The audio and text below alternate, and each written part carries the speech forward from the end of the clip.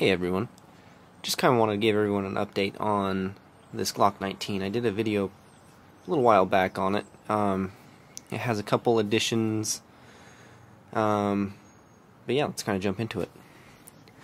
A gentleman reached out. I had a Salient Arms International barrel in it last time I made a video. A gentleman really wanted that, so I ended up selling that to him and switching it out for the Zebtech.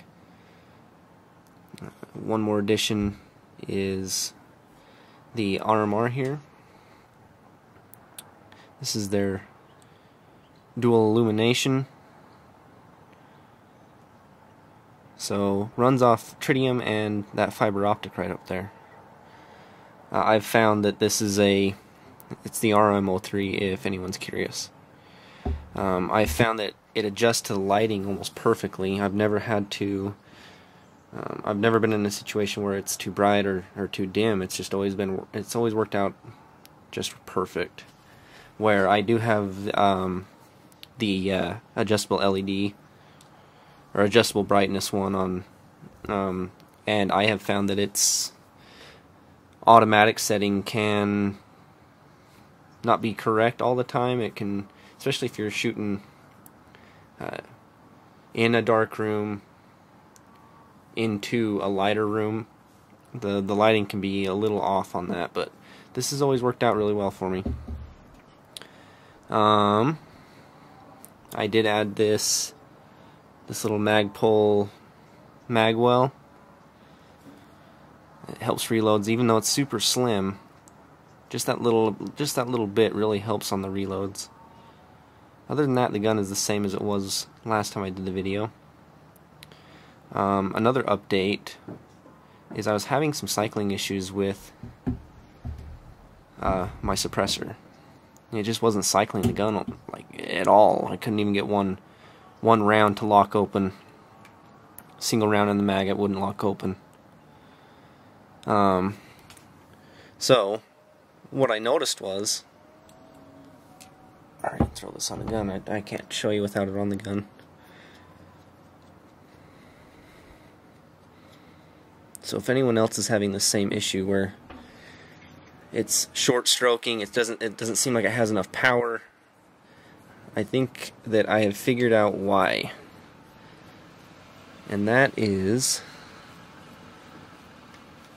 I noticed when it was malfunctioning that the piston couldn't function correctly like it is right now. So what I did was I cleaned out the piston system and just put the smallest amount of oil on there just to kind of get some lubrication going, and the gun functioned 100%. So that's where I found that out. So if anyone else is having,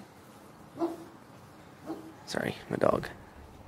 If anyone else is having any issues like that, where their gun just is like short stroking, jamming up, not locking open on the last round, check to make sure that your little booster here is functioning smoothly, because that's counteracting all this weight hanging off the front of the gun and allowing that gun to cycle properly. Without it, it just jams up, and that's that. If anyone else is curious, is new to suppressors, that spring function is the suppressor's way of counteracting all of this extra weight hanging out front. Since that barrel it has to support all that weight. That little booster kind of lags the weight there for this half a second it takes to cycle the gun, or less than half a second, of course. But yeah, so if anyone else is having that issue on their pistols, not cycling, take a look at that. That's what I found to be the problem on mine. Take this guy off again. This is the hybrid. Really like this can. It's large for pistols, but it can go on any of my guns, so it's a good universal can, especially for anyone looking to get into suppressors. I'll show you. I haven't cleaned this gun in a long time.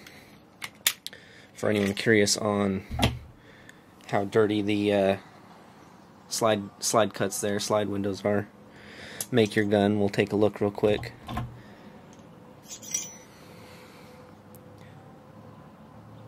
I carry this quite often, and this has a couple hundred, maybe 300 rounds suppressed through it. And here's the barrel. A little bit dirty, you can see on my fingers, but not too terrible at all. The one thing I do clean often, and that you'll find you have to clean a lot, is the glass.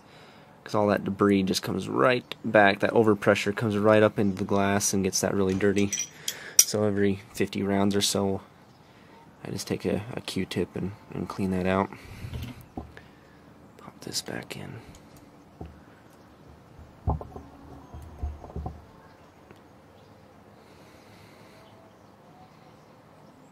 I like to run on these dual springs, they've got a little slot there. I like to run that up and down.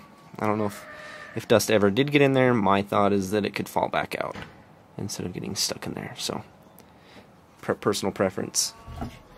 And then there's the inside suppressor gunk.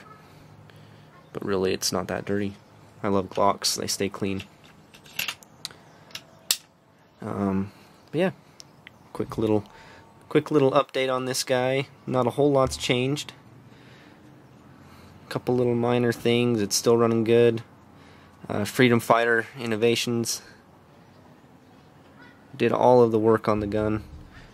He's currently not doing any orders right now, but when he does, I'll let you guys know on my Instagram.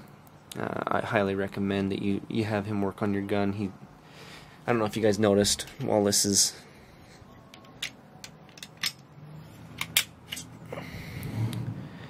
he polished all of the rails here and some other little miscellaneous metal parts. He just high polished all of those. Not that it's going to make a huge difference, but everyone that grabs this gun, they say it's the smoothest one they've handled. So I think it does help.